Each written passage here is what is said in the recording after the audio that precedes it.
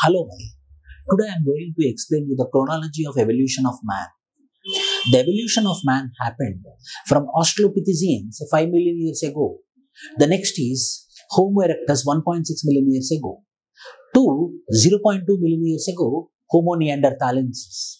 From Homo neanderthalensis till 40,000 years ago, the Homo sapiens came into existence, which means the evolutionary line of Homo line started from Australopithecines, Homo erectus, Neanderthal and Homo sapiens. This is a rigid line by which the Homo sapiens has been evolved.